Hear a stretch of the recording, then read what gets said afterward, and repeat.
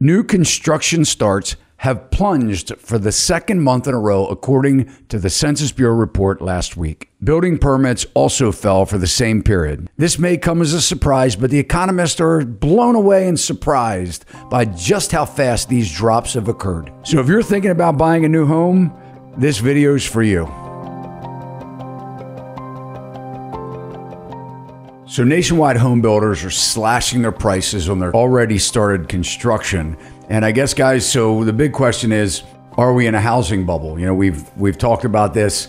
Many people are saying, no way, no housing bubble, no market crash. Well, when we start seeing national home builders like Lennar slashing their prices, we're going to take a look at a national home builder here in a second. And I'm going to show you where certain communities, the prices are getting slashed.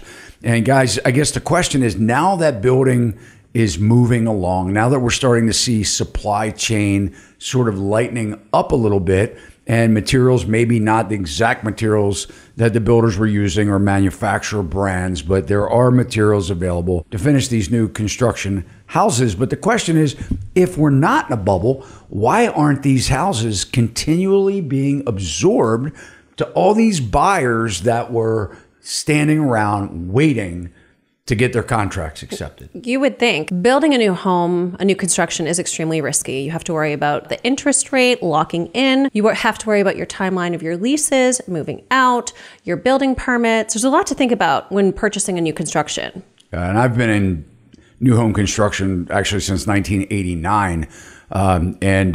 As being a builder myself, there are, like Melissa said, a lot of risks that are associated with building a home. A couple, of the most common risks now, putting aside the fact that we have been in a housing bubble and that things have been crazy over the last 2 years, mostly because of the pandemic. Some of the risks that are involved with building a new home is the actual builder's solvency. So their ability to actually get the home built in the timeline, like Melissa's stating.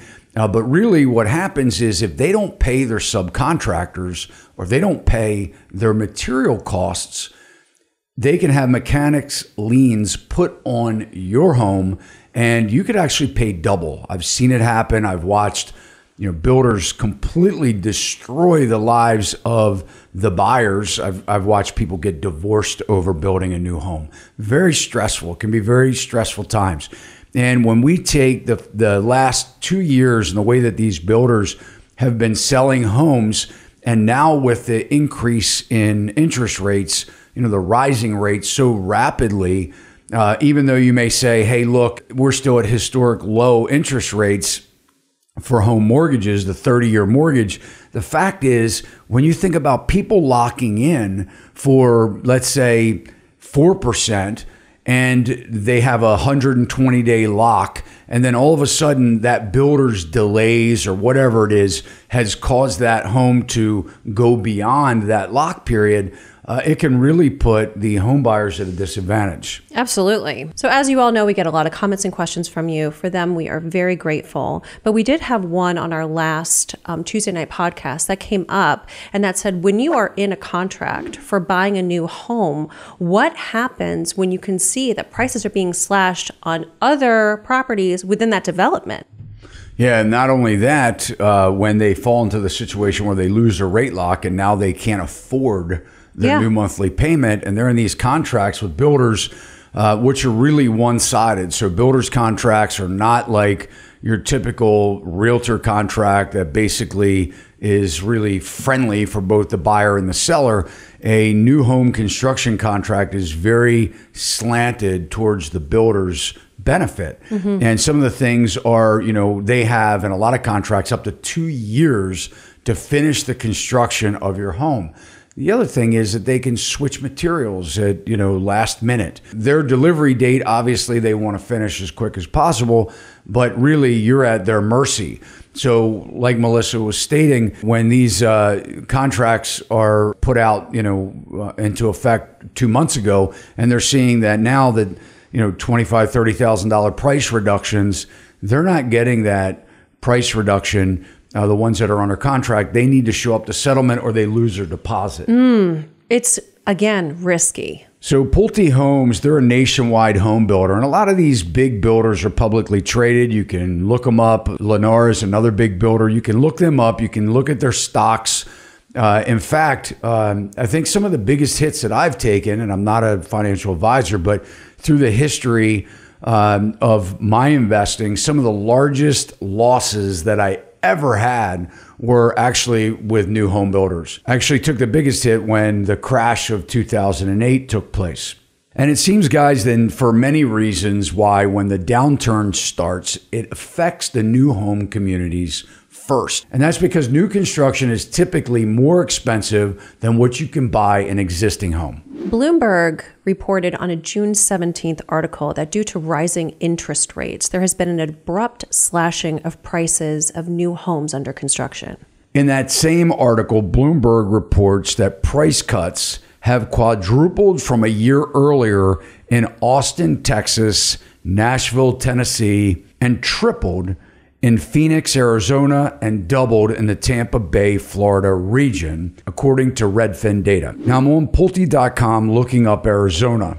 And what I'm going to do is I'm going to click quick move-ins, because when you're looking for new construction, a quick move-in means that the home is either completed or almost completed and ready to move in. So we're just going to take a look at these particular models. And you'll see here on the left, $27,261 in savings.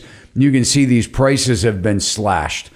$938 to $929. The Patagonia reduced $7,815, and so forth. Now, still in Pulte, moving on to their Texas locations, you can see the Sandalwood has actually been reduced $30,000.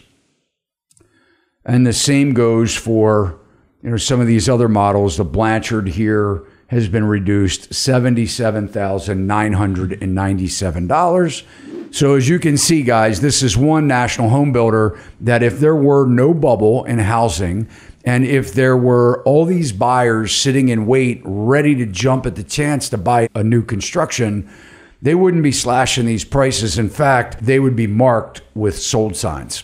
Locally here in Maryland, we noticed that new constructions were rising and selling extremely quickly because there were no homes. There were no homes in the inventory for anyone to purchase. So in their mind, the buyers, they would be like, well, this is going to be the easiest path to home ownership. Yeah, Melissa, one of the big things with that and the big fueling factors of new homes doing so well and for the high profits that the builders were making, even with the supply chain issues and the rising material cost, was the fact that these buyers didn't need to negotiate, right? So what was happening with the existing houses is there were 20, 25 offers. They were losing out. They didn't know where the top was, and they felt like they were paying so much for an older home, that they said, hey, if I'm going to pay this much, I may as well have new construction. Well, what was going on with the builders at the time was they were moderating how many they would deliver, which also kept their prices high. They would only sell 4 to 5 houses a month in the subdivision because of supply, chain issues. And these people were locking in. They were picking the lot. They would open up a couple, home sites. They would quickly go. But it didn't take long. Now that the market's loosening up, the financing is more expensive, the builders are realizing, man, we've got a lot of inventory. We have a lot of houses under construction. We have a lot of lots that have been approved. If we go into this deep recession like we're facing, then they're going to be stuck, right? So, these builders, and look, I've been a builder myself. They work hard. Look, I respect everybody with their work and their jobs, and, everybody's entitled to that. But I will say is that, like I said, building a new home can be very risky. All right. So, in the builder's defense, let's kind of talk about why are these new homes so expensive, right? Because I don't want to bash home builders. I've been a builder myself. In fact, most of the 30 years of my career has been surrounded with home construction, new homes, renovating existing homes, working for a lot of these builders. And, one of the things that is very difficult for new construction is that there's so much red tape. Before you can break ground in a new home community, there is just so much money that has to be spent ahead of time. And it really is hard to have affordable new construction. The National Association of Homebuilders, and I have it pulled up here, that has more than 600 members, is urging Congress to take action to ease the housing affordability crisis.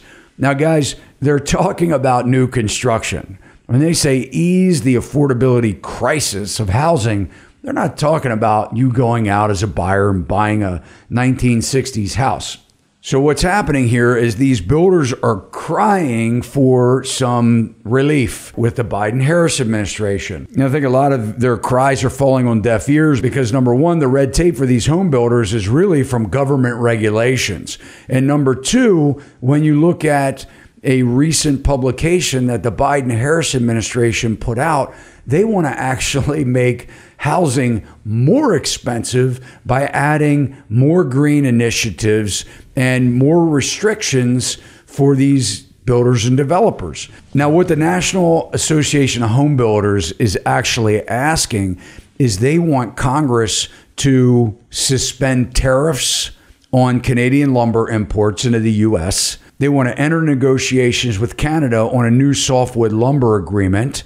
They want to pass a No Timber for Tyrants Act, banning lumber imports from Russia, and for the U.S. to ramp up responsible harvesting of timber from federal land to increase jobs and produce more sustainable wood products. They also want to promote and fund job training programs to prepare individuals for careers in home building and to pursue immigration policies to help fill labor gaps while protecting the national borders. Now, I wonder if the National Association of Home Builders is aware of the Biden-Harris fact sheet that was just published in June. Now, guys, the Biden-Harris plan that they've just released here, they wish to modernize building codes, improve climate resilience, and reduce energy costs in buildings and homes. So you can read this and think for yourself, guys, but I have no idea how that this will make housing more affordable.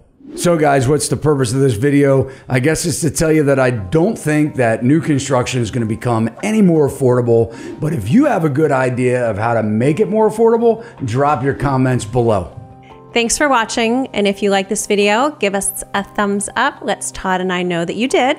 And if you haven't already done so, smash that subscribe button, hit the alert bell. It will alert you every time we upload content to our channel. See you next time. See you next time. Sachs Realty, Maryland broker number 607720, office number 443-318-4514, equal housing opportunity.